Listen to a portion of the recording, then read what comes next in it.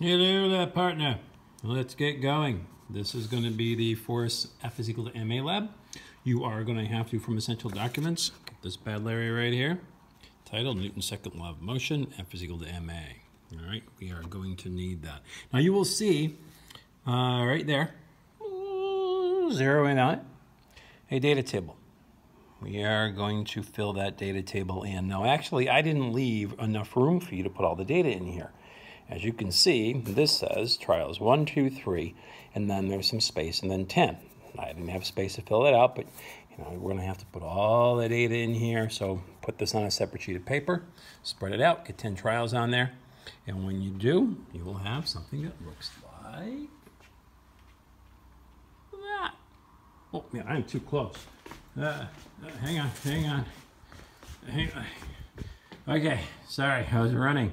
And you're going to have something that looks like that. That's our data table. Trials 1 through 10. It says hanging mass, and that hanging mass is in kilograms. You're going to see pretty soon that I actually have it done out in grams, because we're going to be using, not that many grams. You'll see that to make this lab happen, but we do have to put in kilograms when we do the calculation, so I've already done that. So I haven't filled in all the data. You kids are relatively intelligent people. Look at the pattern here. Trial number 1, 0.02. Then 0.018, then 0.016, then 0.014, and then go down, subtract 2 grams, or 0.002 kilograms for each trial. For trial 10, you will get down to 0.002. Fill that in. You can do it. You'll also see that there's a distance that I haven't filled in yet. I'm going to show you why in just a second. And you can see that's final velocities there in meters per second. We're going to get that from the computer. Okay, that's coming from the computer. That's where our data is going to come from. Now, the setup is going to look like this. I'll bring you back in just a second, but we'll keep this up here on the board for now because we are going to refer back to it. So there we are. That's going to be our setup. I know you right now going, what the heck is that? And that thing there, what is that? It's like a Robotron alien or something like that. That's actually going to be what I call the air cart. And the air cart, I put the mass up there is 0.3 kilograms. All right, now I put these masses up here and what they represent.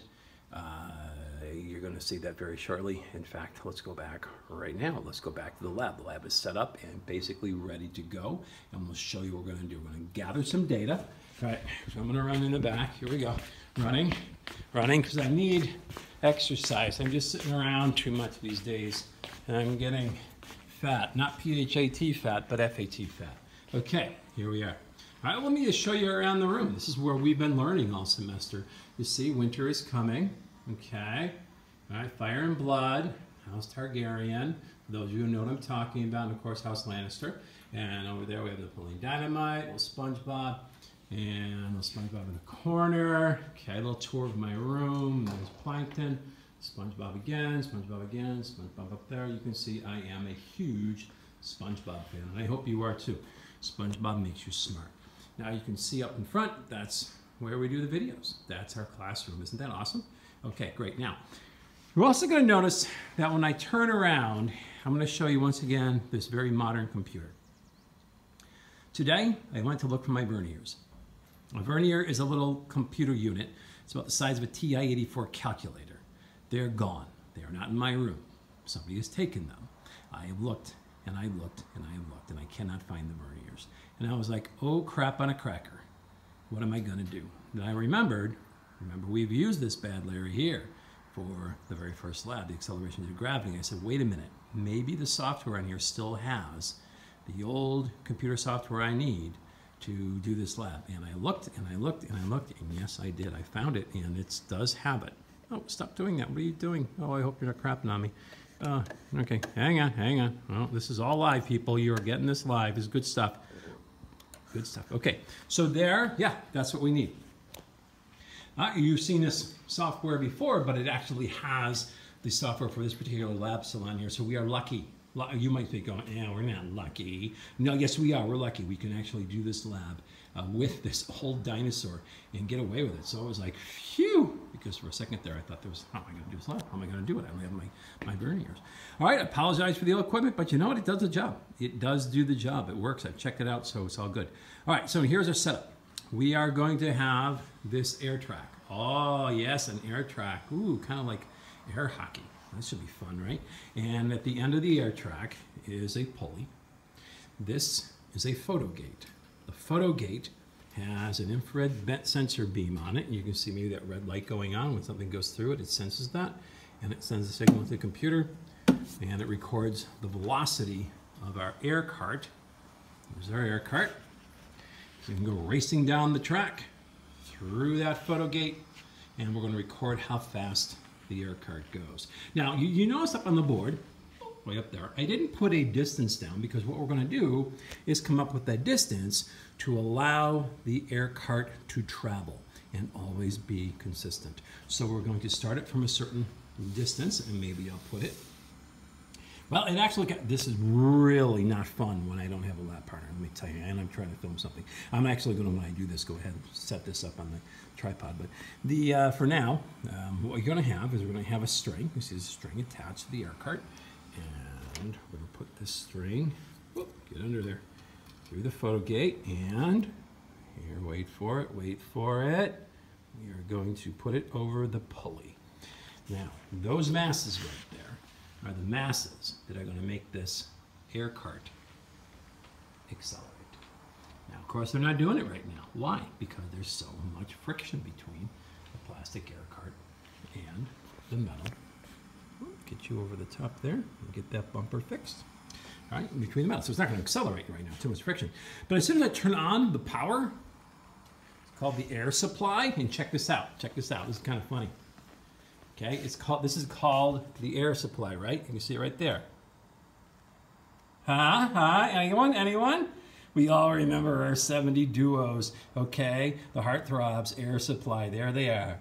Making love out of nothing at all. Remember that one? Yeah, that's the air supply, okay? Get it? Air supply. It's funny. Yeah, okay, you're laughing. I know you are. So here's a power. When I turn this on, that puppy right there is going to accelerate.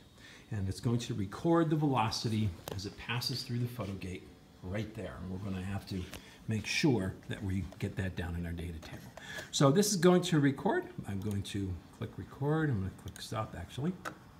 Double click record. It sets it to 0, and we're ready to go for a trial run. All right, now, question is, how far is the distance? Well, what we do is I'm going to set this up. So the flag, I'm trying to do this while I'm looking. So the flag, the front of that flag, right there, that black flag there, is lined up with the 90. Okay, lined up with the 90. And this is the flag that breaks the infrared sensor. So it's that flag, what we're measuring the distance of as it goes through the photo gate. So that's at the 90 mark, remember that. Now I've set up the, right there, the photo gate's at 170. 170 minus 90, anyone? Very good, Billy, very good, 80. So this is going to run down the track 80 centimeters, which we have to put in meters, which is going to be 0.8 meters. And that's going to be your distance. I'm going to be consistent. So every single trial that I do, I'm going to make sure I start the cart at 90, and make sure we've got our photo gate locked in there and sitting there at 170, and that'll be the distance that the cart travels. So what we're going to do now is we're going to, whew, it's exhausting running all this way. Man, oh, okay, sorry, I hope I didn't make you nauseous. So we're going to one hand this marker. Oh, I'm telling you, life is not difficult. I'm trying to get this off with my teeth. Not working. Ow, it hurt. All right. Yeah, see, lab partner, you're sick today. You're not here with me. I need you to help me. So this distance is 0.80 meters, all 10 trials. So we're going to make sure that we have that. We'll see that for calculations, we are going to need that. So we're using 0.8 meters. So we'll be consistent with every trial, starting it at that same spot. Those velocities show up on our computer in the back when it goes through. Okay, hang on. I'm not going to want this marker to dry out, so I'm going to put you down. Okay, yeah, let's go. Let's go and get this fired up. Don't you feel like you're really here? I mean, don't you? Yeah, like you're really with me. I really wish you were, because doing this lab is a pain. Okay, so now I need to get this. Okay, so it's tricky. You see, all right, move this over a little bit so I can reach. Come on, air supply. Get over here. Stop singing. Stop singing. Air supply people might be singing along at home right now. All right, so I'm going to turn this on. So start up the air track, and I'm going to let it go. And I'm going to start it from this distance. I have to move with the air cart when it goes down through the photo gate, because if I don't, it's going to bounce off that bumper. That rubber band bumper there is going to make it bounce off the end. It's going to go back through the photo gate. I don't want that, because that would cause error. It would be a different velocity. These weights, these masses, total 20 grams. That's 20 grams right there. And that's why I put those up front for you. Okay, to show you that there's a large black mass, a small black mass, a large silver mass, and a small silver mass. And the hooky thing, I call it the hooky thing, the hook that the masses are sitting on is 2 grams all by itself. So if I put one of each of those in the 2 grams, I have 20 grams. Every trial, I'm taking off 2 grams of these masses, all right, just like over here, 2 grams of the masses, and it's going to give us a new velocity. And I'll do that at every trial until we get down to just the hooky thing by itself, which is 2 grams. That's going to be that last trial there. And we'll let that go and see what happens. So those masses, okay, are there. Okay. Man, I'm getting a workout today. So that is 20 grams. We have one of each of the masses on there. All right, here we go. Enough talking. You can see what we're doing. And I'm going to let that fire it up. We're going to let this go. I'm actually going to hold on to it. Okay, when I do this. Actually, you know what? Here's the thing. At this point here, I think for now I can go ahead and just set I'll put my camera holder up here, and I can actually get a lot easier done than trying to do this with one hand. So I will BRB. I'll get you fired up in just a second.